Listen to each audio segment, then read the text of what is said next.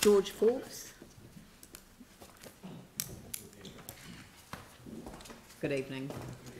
Hi, good evening. Last one. Lucky last, I think. Yep. Thank you very much for the opportunity to make this short verbal submission. I oppose the proposed plan for an excess residential water supply charge. Otatahi Christchurch is New Zealand's garden city. Flourishing gardens and green spaces are a critical component of a healthy community and environment. Green spaces, including those that are residential, give the garden city its title. I believe that Council's policies should proactively encourage more green spaces, and logically, that means active, sensible water use. We have here a uniquely water-rich city, and whether for ourselves or for the green environment around us, our residential use of water here is generally good use. I am concerned about the presentation and use of statistics by Council in the long-term plan consultation document.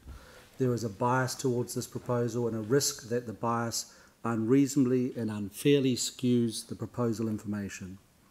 This largely flat and water-rich city is quite different in many substantial ways to cities such as Auckland, Wellington and Dunedin. We are hugely fortunate in that regard, and we should not pin ourselves disadvantageously to similar methodologies introduced by others who bear little practical resemblance to this city. I've set out some specific examples in my written submission. This proposed new charge, as formulated, appears in reality to be a gardens and families tax in this garden city. I strongly believe that this proposal risks residents becoming hesitant about planning, developing and maintaining gardens of the city, and additionally, any household with 2.8 people or more using average quantities of water each per day will come under the proposed taxation regime. It's not encouraging of a city that wants families to be a vibrant part of its growing community. My submission is that this new gardens and families tax would only be another unfair tragedy for the people and for the environment of this great garden city. Thanks very much. Thank you.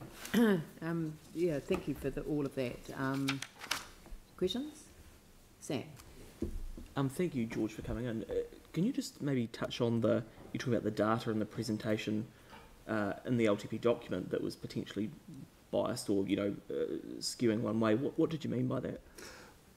Quite a chunk of the data, I understand, comes from Water New Zealand, which is a different and independent body.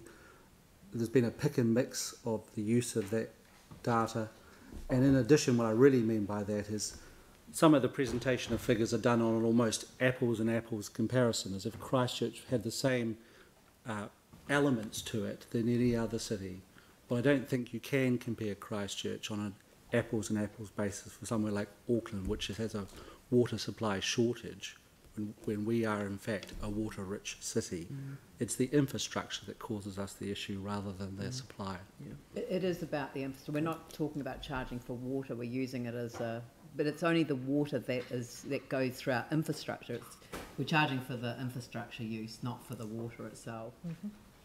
Well, you will be charging, I understand, for the use of water if you use more than the yes. average So the use per day. volumetric charging is designed to pick up this excessive use. On infrastructure. Yeah, and that's the debate. And you are quite right to point out that we need to really reflect on the quality of the input data. Yeah, the data that we're contemplating if we're going to compare apples with apples rather than what you're suggesting, apples with pears. You're right. The use of the word excessive is entirely subjective, and I would concur with you that the data does need to be re-examined. Yeah, and we will examine the data, but we also do need to think about the infrastructure. And you've suggested that there's another way of addressing that. So specifically. Well, I've asked that you as a council look at other options other than mere taxation. Yeah. All right. Thank you very Thanks much. so much. That was a good note to end on. Thank you very much. All right, thank you, everyone, and I will adjourn this meeting until